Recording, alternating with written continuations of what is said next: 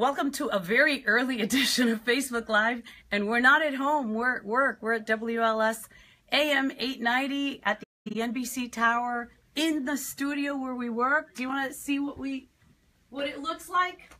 It's really our basement. This is a part of our basement. It is not our basement, right? I was gonna go. You know, look in the mirror, make sure I look okay, because we're gonna walk in there with Tom Dreesen, do the after show in the Sound Lounge across the hall, and you'll come along with us, right? Yeah, we're gonna show you a little bit. Here's what we're gonna do. We're gonna show you a little bit of the behind the scenes. Where's Bob? Opening doors. He's being very gentlemanlike, and we're gonna walk over here, and then we're gonna stop with the Facebook Live. We are? Once we start, okay. Once we get into the room and you can see all our fans. And then hopefully next time or at some other point, you are going to be part of our after show because we have guests who are coming all the time. Monday we have the star of Hamilton. So if you go to WLSAM.com, you can just put your email in and get a couple of free tickets. How about that? I know. You want to see what our audience looks like? I don't know if you can see through these doors, through these windows. Check it out. They're all in there. It's dark. They're being entertained by somebody. We're waving to them. Where are we going now? We're going to go into the green room where Tom Dreesen is waiting for us. Wow, he gets his own sign. How come we don't have a sign? Hello. Hi. It's like we don't go anywhere without Facebook Live apparently. We're doing Facebook Live. Would you make Bob Hope wait this long? I'm sorry. I'm sorry. So we would, but he wouldn't know it was that long. You know, when you nice crowd. Say whatever you want to say, but in the end you say we could give Tom a more elaborate introduction. But I think this video, we do live because videos are free.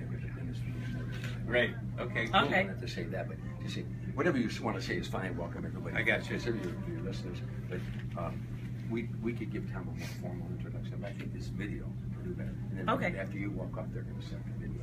Okay. Okay. And then I think we're going to take. Like you're fighting. Let me see if I can set up the flash on this camera. Okay. All right. Let's take a quick picture. Some rivers, but then she died. Look over there. What are we doing? Oh. The flashes. There we go. All right. So we're going to go in and introduce the video, and then we'll sit down and watch. And thank you so much. I hope you enjoy. We're so excited about this. This is going to be fun. Thanks for doing this, by the way. A lot of stuff here. We're winging it too. We don't know what we're going to say now. It's a little unorthodox, but I guess it'll be all right. So, Bob, you want to be on which side when we go in there? You want to be on the far one? Yeah. Okay, so let's say goodbye to our Facebook friends here, even though the camera's going to follow us in there because then we have to be quiet. Okay.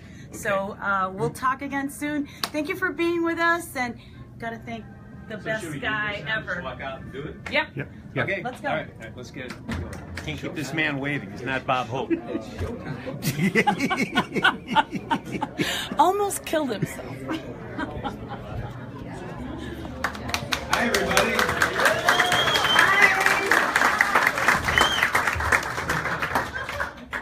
I'm Bob Sirott. I'm Marianne Murciano.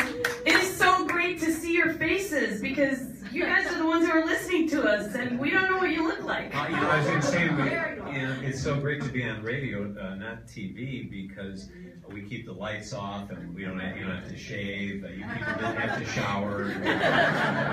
We'll keep them in the dark. And now they turn the lights on. Well, anyway, we want to thank you for being here. Thank you for participating in our first Sirott and Murciano after show here in the Sound Lounge. It's pretty cool up here, isn't it? It's nice.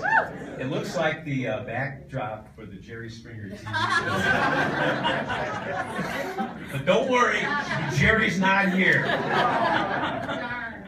We love Jerry.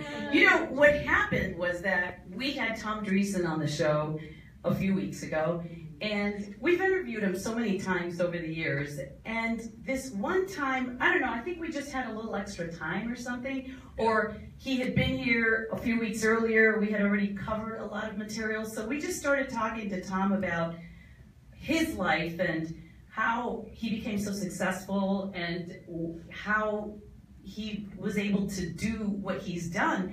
And I didn't realize how inspiring this guy is.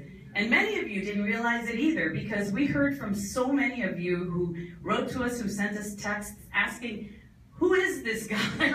and we want more of him. So we decided, instead of just scheduling him on to come to, on the show again, that we would actually let you guys meet him in person. And then I think, most of you knew Tom from comedy, but maybe weren't familiar with another side of him, and you'll get a little bit of that today. And before we start the program, let me thank you again for listening to us and for coming here today, and hopefully you'll come back. We're going to do more. In fact, Monday, we have the star of Hamilton here, Miguel Cervantes, doing an after show here on the Sound Lounge. So Tell your friends. We'll be talking about more of those on the radio in the days and weeks and months ahead. But now I'm as anxious as you are, and we are as anxious as you are to hear from Tom. And I go back many, many years with Tom. In fact, back when I was first on the station in the 70s, Tom ran a comedy showcase at a place called La Pub on Lincoln Avenue, long gone. But Tom would bring up people who thought they could do comedy, and he would give them the stage and the performance time. And I remember famously one time being there with John Landecker. And John thought after about 12 drinks he could do comedy. He couldn't. And I remember being in LA with Tom in the 70s and going to comedy clubs with him, and how he would sort of dissect performances. And luckily for me, he let me in on some of these sessions with other comics where they would talk about comedians and how they performed, and the good points, the bad points. And still to this day, I was just emceeing a Museum of Broadcast Communications event Saturday night, and when I was writing my material and figuring out how to deliver it, what to say and when to say it, I thought back to some of Tom's lessons in comedy. So you're in for a real treat here, and rather than go on about what I know about Tom and what Marianne knows about Tom, watch this video and you'll get an idea of what's behind the name Tom Dreesen. Thanks again.